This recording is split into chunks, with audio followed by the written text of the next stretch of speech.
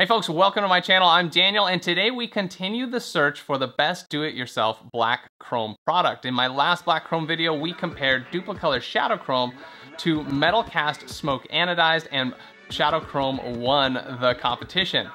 And today we are going to be trying some of the techniques you suggested in the comment section of the last video, as well as comparing Shadow Chrome to some new contenders. Up next.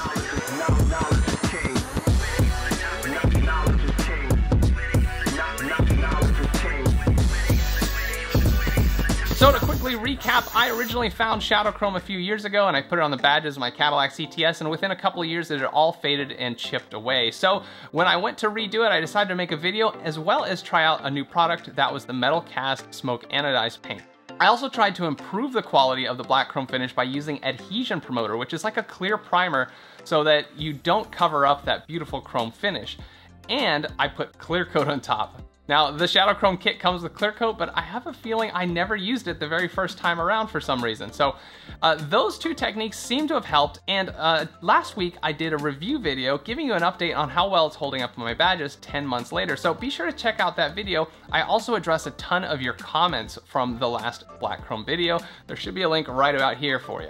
If you haven't heard about Shadow Chrome, it's this 2-can system with a base coat that's essentially a tinted clear, plus a can of clear coat. It's about $20–25 from Amazon or your local auto parts store. The contenders for today are, number one, a couple of different types of translucent vinyl used to tint headlights, but also listed as available for use on chrome. So we're gonna try a dark and a light version of that, but vinyl isn't always the best thing, especially when you're working with small badges and lettering for your car. It's hard to work with. And they do make black chrome vinyl out there, but all the ones I've tested don't have quite the right sheen that I'm looking for. Plus, they are difficult to work with compared to other vinyls. Now, the other paint contender today is Rustoleum's Black Colored Chrome. Rustoleum has a whole line of colored chromes, and I picked up this black one at AutoZone. I went looking for this product because one of you commented in my last video that it might be a good contender, and I think it will be. Also today, we will be applying 2K Clear to the products based on your suggestions from the comments in the last video. And if you're not familiar with 2K Clear, it's a spray can of clear coat, a lot like you've seen before, but it's about $20 because it's good stuff. You have to activate it with a button at the bottom, and it mixes two components inside, and it comes out much better with a lot more UV protection. It's closer to what you might find at a body shop. So we're gonna use 2K Clear, hoping that it improves either the finish or the longevity, or both hopefully, and we're gonna see how that works out. All right, let's get to this comparison.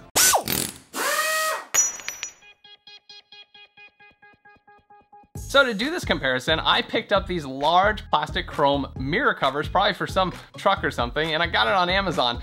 I thought it was great because it's a big chrome surface where I could test different ways of applying the products.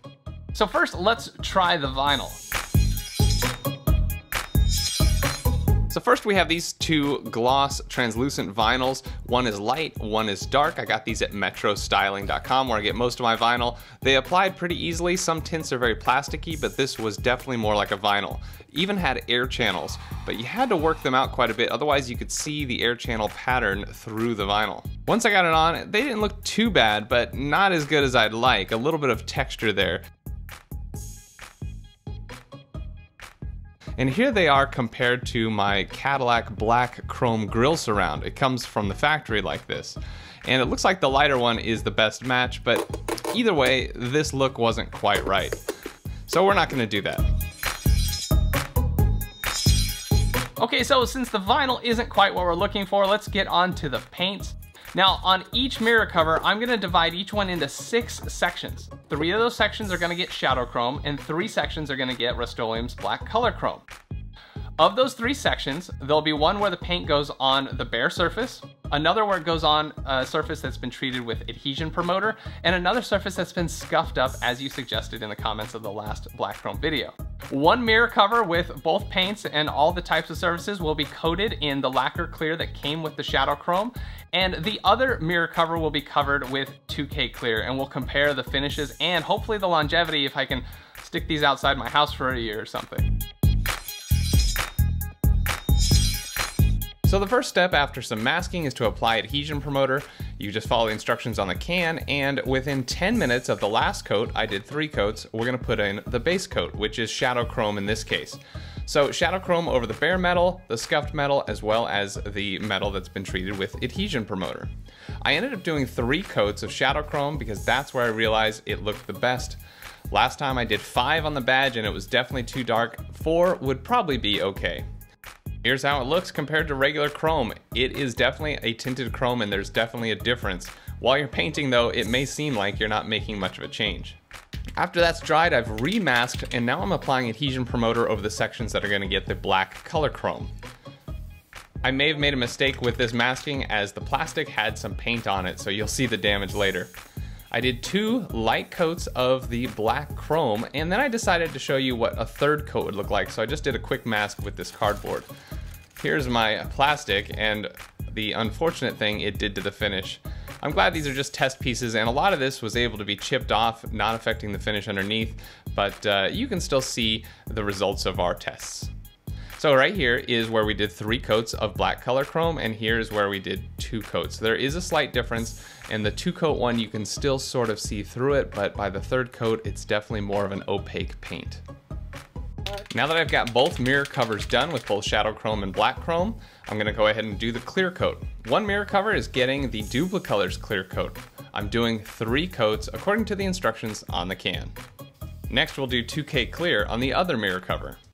Now 2K clear is a urethane and generally you're not supposed to put that over acrylic lacquers like Shadow Chrome and a lot of other spray paints. You're supposed to wait 3 weeks before applying it to let the lacquer gas out. But on the internet, a lot of people say, nope, I've done it with no problems, especially if you do it right after applying the lacquer. So we're gonna see about that. I won't give you an update video on whether that holds up or if something changes over time, but I will post a pinned comment to this video in a few weeks to tell you if that problem is occurring at all. I really love the quality of the sprayer on the 2K Clear. It's a very wide spray pattern and the paint comes out really smooth. However, I highly recommend wearing a respirator. This stuff is definitely different than regular clear coats and it gets everywhere. When it settles on things in my garage, for example, it really settles compared to other clear coats.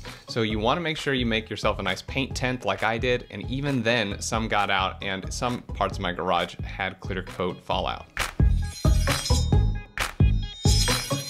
All right, it's been about a week. Let's take a look at our finishes. This is the black chrome with lacquer clear. Definitely some solid orange peel here. It was pretty smooth before the clear coat. Now here with the adhesion promoter, a lot of texture. Where it was scuffed up, it's a little smoother, but you can still see all those scuffs through the translucent Shadow Chrome. And with the black chrome, you can see the 3 layers on the left, 2 layers on the right. It's actually not too bad. Definitely some orange peel there, but less noticeable. With adhesion promoter, it's not as noticeable as it is with the Shadow Chrome. Now compare the lacquer clear on the left to the one with the 2K clear on the right. The reflectivity and smoothness of the finish is so much better on the 2K clear one, as expected from a $20 can of spray paint. Looking a little closer, the top right corner panel is Shadow Chrome on bare metal, and just a little bit of orange peel, maybe a little polish would help make this look perfect. On the left side is the black chrome, and it looks very similar to with the lacquer, maybe a little less orange peel there. Could definitely use some sanding and polishing. The lower section here, the black chrome covers the scuffs, but Shadow Chrome lets them show through.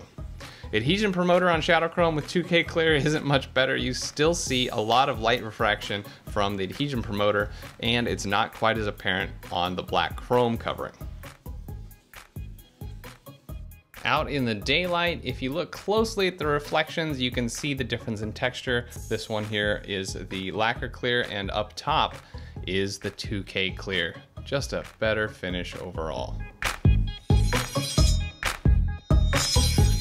Next, we're gonna do a little wet sanding and polishing to try to improve the finish on small sections of a couple of the areas. This comes from a recommendation from the last video. I was hesitant to do it because Shadow Chrome is pretty thin. It's just 3 thin layers. However, with all this nice clear coat on, I think it's gonna be possible. I'm actually only gonna try this on the 2K clear mirror, and I'm only gonna do it on the section that has black chrome and the section that has Shadow Chrome with adhesion promoter. So here's the black chrome section. I've done a little sanding. I could probably do a little more. You can see the little dots there showing that I haven't quite smoothed it out completely. And here's the adhesion promoter section with Shadow Chrome over it. I've done the sanding there. And now we're just gonna polish them out and see if there's any difference. I'm going to use Meguiar's Ultra Cut Compound and this random orbital polisher. The adhesion promoter is a big source for texture here, and I think it improved slightly, but it's really hard to get the sort of texture and light refraction that occurs from that adhesion promoter underneath the base coat. You may be able to get it looking better, but I still don't recommend using adhesion promoter. It really changes the look of the Shadow Chrome. Now I'll polish up the black chrome and see how it comes out. There's actually very little difference, a slightly better look, but it's hard to see on camera. Right there is where I sanded it out and polished it. And it certainly feels better, and from my view, not on camera, there was a slight difference. Now finally, I want to do a little bit of a durability test. Shadow Chrome, in the very first instance I did it with no clear coat or adhesion promoter, chipped off pretty easily and faded. So in this case, I want to just take a screwdriver to each of these, one with the regular clear and one with the 2K clear. And of course, I found that the lacquer clear definitely does not protect it as well. It scrapes easier and it scratches easier with the corner of the screwdriver. The black chrome was a little more resistant, and the scuffed areas for both paints didn't seem to change how well it stuck. And lastly, with the lacquer clear and adhesion promoter on both paints, it didn't seem to improve the adhesion at all. It seemed to chip as well, and maybe even a tiny bit better. Lastly, we will test the panel that has 2K clear, and it definitely had more resistance. I mean, immediately I could see how much thicker it was on the edges, and then from there, it didn't scrape or come off quite as easily, and when I used the corner of the screwdriver, it certainly didn't scratch as well. Any scratches that occurred with the same pressure I used before on the lacquer, these could probably be buffed out, but on the lacquer clear, they were definitely scratches. So I really like that about the 2K clear. For the rest of the sections, the outcome was similar to the lacquer clear. They were more resistant with 2K clear, but the black chrome actually seemed to chip up easier with fingernails than the shadow chrome. I was really surprised by that, and it didn't matter if there was adhesion promoter or not. But no matter what, the 2K clear certainly helped both the look and durability of the finish on all panels.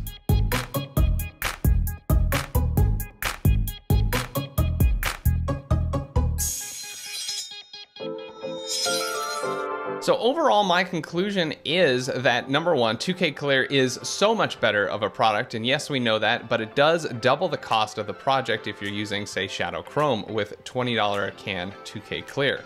But the clear coat is just so much nicer that you would almost be dumb not to use it on any project you have. Adhesion promoter was the biggest culprit on ruining the finish and increasing the texture of the last video where I did Shadow Chrome on my badges. And because of this, I realized that I think that Shadow Chrome is still great if you apply it without adhesion promoter and you put 2K clear over it. And that's why I went ahead and redid my badges with it. And they came out so much better. They have reflectivity like chrome. They are smooth because of the 2K clear. And I think they're gonna resist fading and chipping more with that thick layer of 2K clear on them. However, applying Shadow Chrome is still a little bit of a challenge, and I highly recommend that you practice with it first on some test piece like I did. Shadow Chrome is a little thinner, and I did hang the parts vertically, which resulted in Shadow Chrome sort of leaking down to the edges, and it's a little thicker around the sections that gravity took it. So in some ways, maybe spray it and then lay it down again so it can sort of spread out more evenly across the surface and you don't have these inconsistent sections of black chrome. All right, there you have it. It looks like Shadow Chrome is the winner again. The Rustoleum Black Colored Chrome was okay. It just wasn't the finish I was looking for, but maybe it's something you could use on one of your projects. Also, I'm definitely not using adhesion promoter with Shadow Chrome. It definitely makes the surface less shiny. And hopefully the 2K clear is gonna help seal in the Shadow Chrome. I kinda doubt it because if your base coat doesn't stick, the top coat's probably not gonna stick, but we'll see. And you know I'm gonna update you later. So if you wanna see that update, be sure to like my video so that these videos can get more views. I really appreciate that. And hit the subscribe button and the bell to be notified when that update video comes out. All right, thanks so much for watching the Jet Fuel Only channel. I'll see you next time.